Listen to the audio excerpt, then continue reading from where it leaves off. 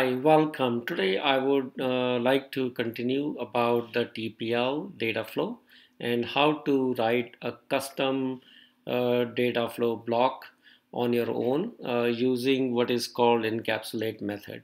So let's get started. So I have prepared actually some starter code and also some documentation to explain what I'm trying to do, so it will be easy.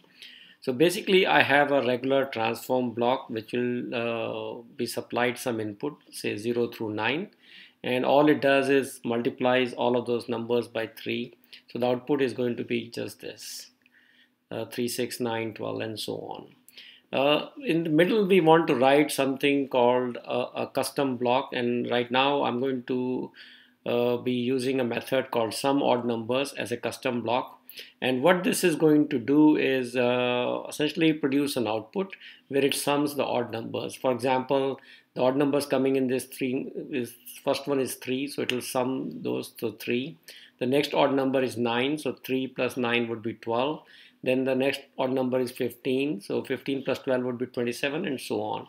So you can see that it basically has little state where it is keeping track of what it has summed till now, and if it gets an odd number, it will add to it and output it.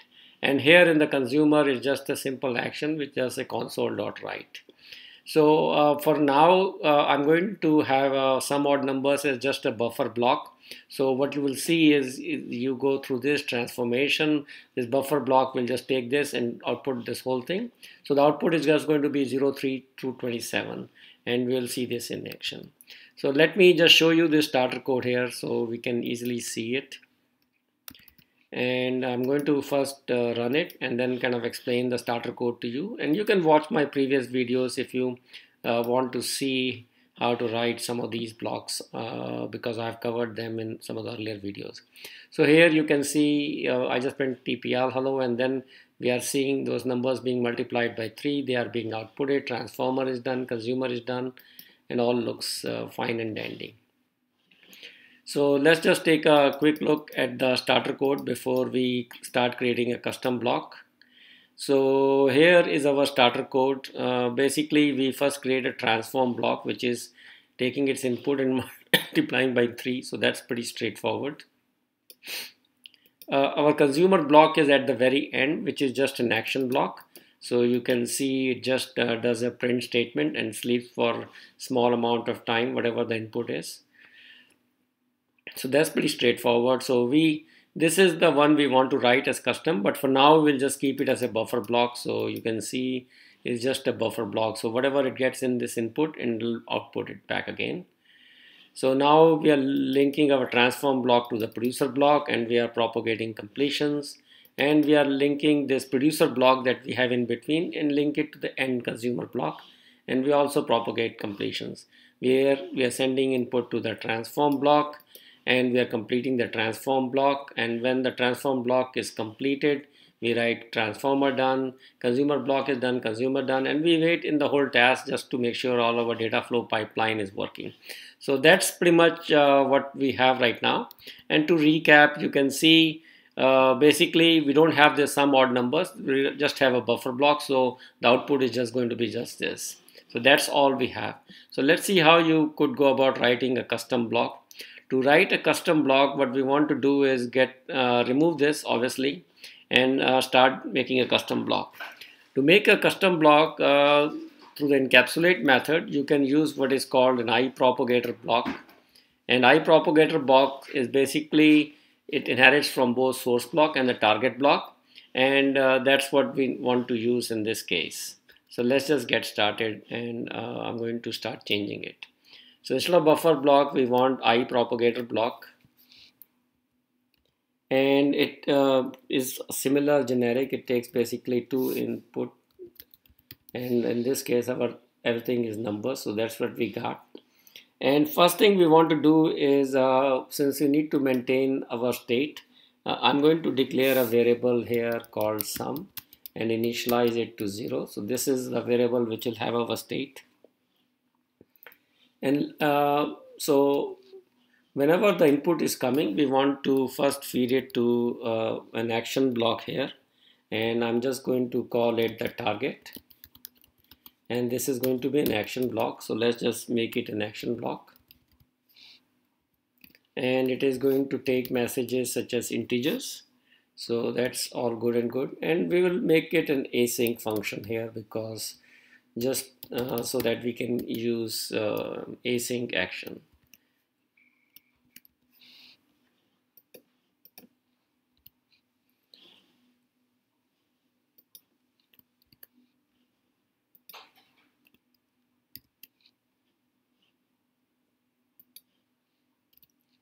And the action we are going to do in here is very straightforward.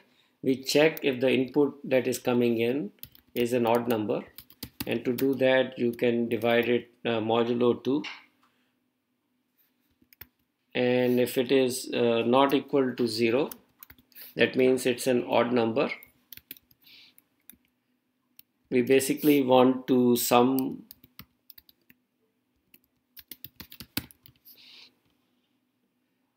So this is pretty straightforward. If we have an odd number, we will get a new sum. And only other thing we want to do at this point is essentially send this information to our one more block that we will need to create inside this propagator block.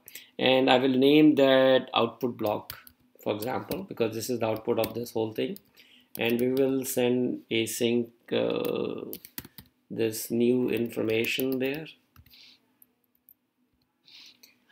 So now we just need to define what this output is, and this output is going to be very straightforward, and I will just make it a buffer block. So we will call it var output is equal to new buffer block.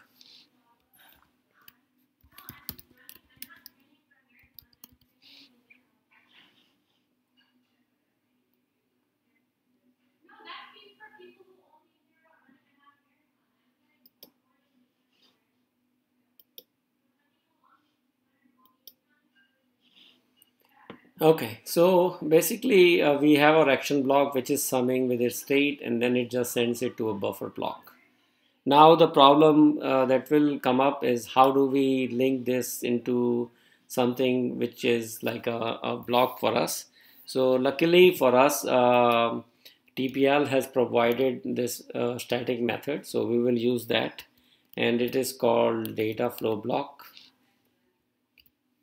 and it is called encapsulate method. We are going to use what is called an encapsulate method, and we are essentially have to specify the same messages we are getting, which are integers. So the encapsulation, the work is target and then the output block. So this is actually all we need to do, because it returns for me an iPropagator block, which is essentially doing the stateful and creating a block for us. The only other thing we need to make sure that whenever our target block, which is the input to all this thing, the target is the input to all this, we propagate its completion also. So let me add some code for that, and it's going to be target.completion.continue with, oops, sorry.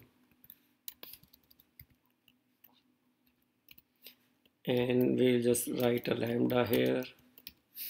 And the way we do the completion, I'm going not check for whether it's faulted or not, and do a simple completion, which is basically whenever we are completed, we will complete the output also, the buffer block. So we will complete that as well. So if you do this, basically when we have our action, we are doing the stateful summing, and then we send it to a buffer block and we encapsulate it by this method. So that's all you really need to do, is to get a new block that will do what we need to do. So let's see if it works, and I didn't make any mistakes. So let me just pretty this program here and run this again. And I'm going to clear this.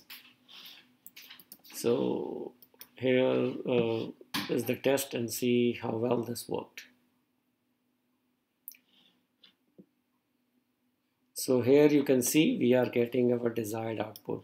So actually, if you want to create a new custom block, This is a pretty good method to use iPropagator blocks and also to dataflow block.encapsulate.